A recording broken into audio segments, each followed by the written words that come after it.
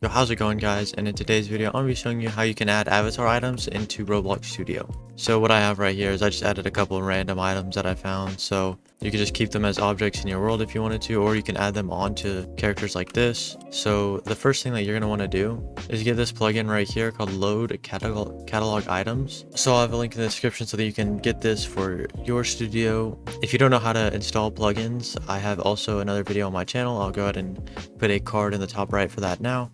So basically, all you need to do is you need to go to the Roblox marketplace and then find anything that you want. So, you know, if you just want to have like a hat or something, you want to click on this, and then in the link up top, it should say Roblox/catalog/ and then a bunch of numbers.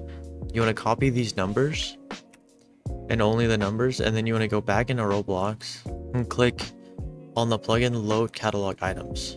And then in here, it'll pull up this menu. And then in here, you just want to paste the number that you copied from the website and then insert. After you click that, it should load it into the game. Here it is right here. And then if you want to put this onto like a character or something, you just take the accessory right here and then just put it into a rig.